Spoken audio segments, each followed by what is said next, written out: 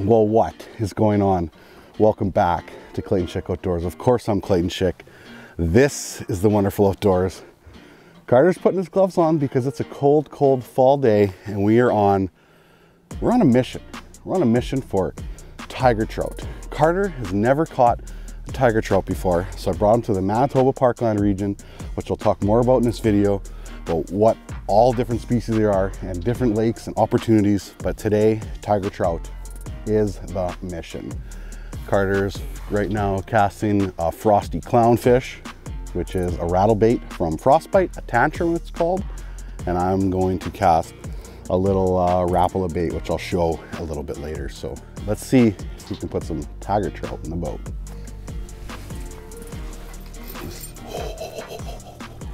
Did he follow me? Oh yeah, Carter, just drop it down, just drop it down. Drop it down, jig it. Just jig it. Oh yeah, he came right up. He was gonna hit it, I think. He was looking for it even.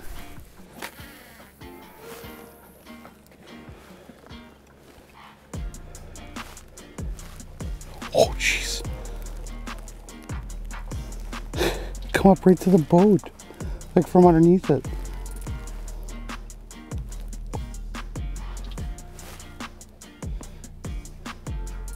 Look at all of them. Oh, yeah. Nice. Nice. Oh, baby. That's a nice one. Yeah, that's nice. Yeah. Hold on. Yeah. Reel in real quick. Oh. I should have just grabbed the net from you. Oh. He's going to come there. Yeah. It's completely different than a walleye. Attaboy. Okay, put him in the water, put him in the water. We're good. Just keep, yeah, perfect. Okay. I almost screwed that up. That's okay. We're good. We're good. Nice. Okay. Probably about an 18-incher bit right near the boat. Okay, we'll get this board wet real quick here. Bring them up, measure them, show them off, and get them back in.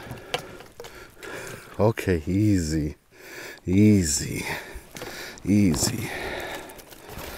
Settle down. The smaller they are, the harder they are to handle. Oh yeah, it's over 20.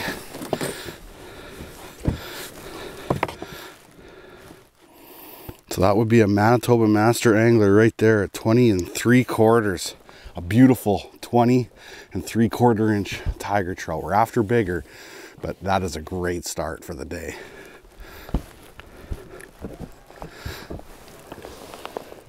Nice. Perfect. See you, little buddy. So I caught that bait on a little Rapala X-Rap. I don't know if it's that little feather tail on this bait, but this is a little tiger trout killer.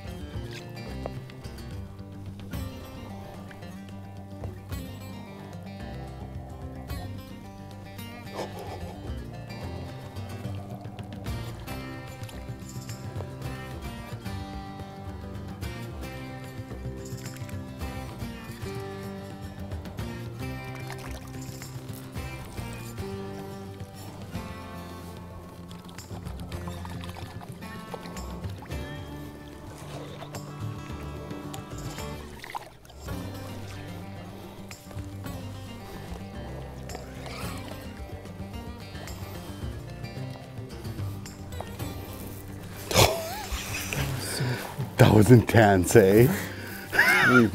Trout fishing or musky fishing? Wow. That was so intense. That was a nice one. Oh yeah. Man, was that intense.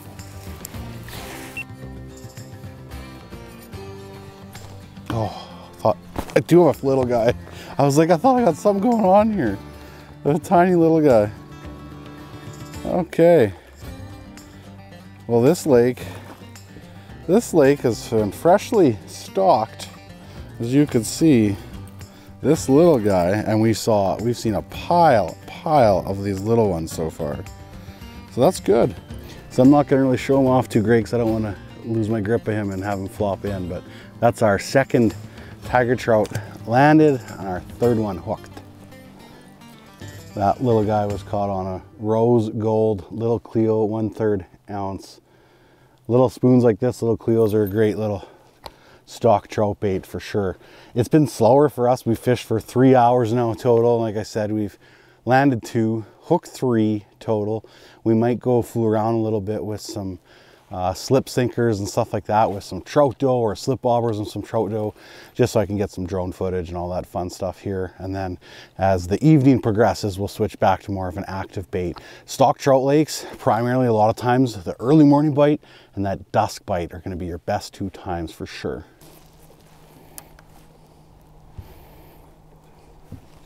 There we go. You got one? Yep. As soon as I hit the surf, oh yeah, oh yeah. Oh, it's freaking, that was so cool. As soon as it hit the surface, second snap, and it just nailed me. Oh yeah, come on, stay on. It's not giant, but it's nice. Come on. It's getting to be that twitching hour, Carter. Oh, come on, come on, come on. Shut my trolling motor off. Just wait, just wait, just wait, just wait, just wait. Okay, now, yeah, deadly, deadly. Okay, well, my third tiger trout of the day, 19-incher right there. So not the biggest though.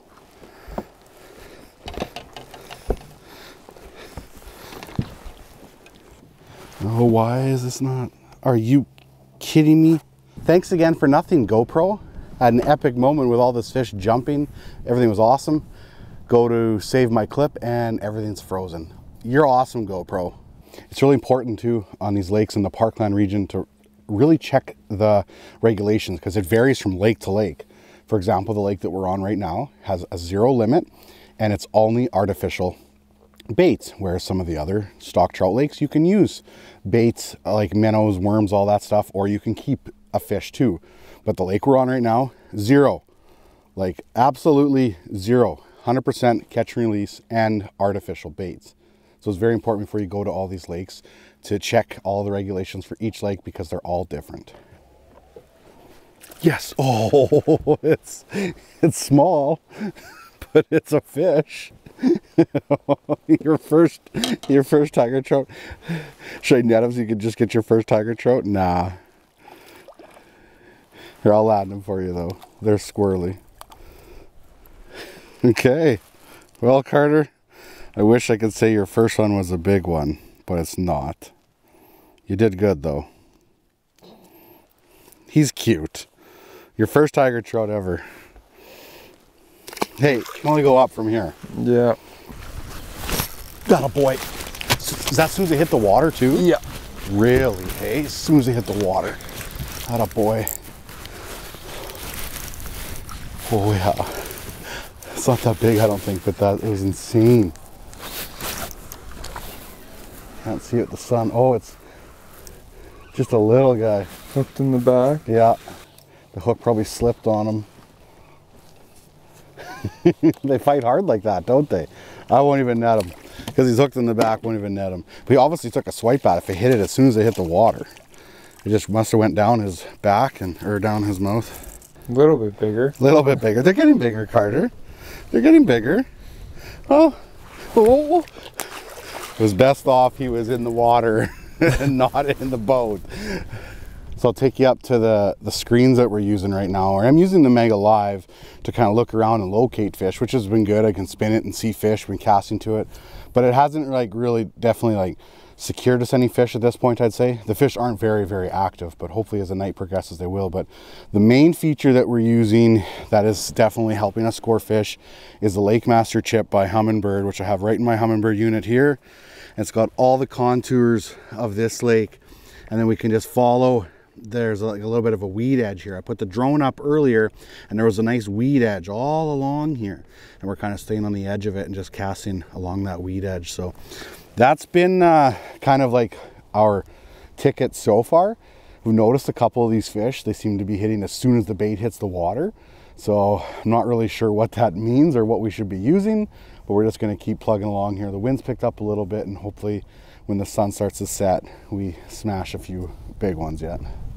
Well, that will wrap up our day. The sun is just starting to set, but it's getting a little bit cooler. There's probably a good bite yet to be had eventually. Maybe.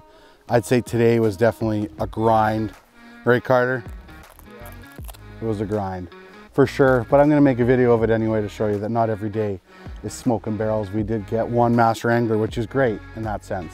One that was very close, and a couple little guys. We saw lots of little tiny ones, which is so good for the future. So thank you so much for watching, and don't forget to get outside.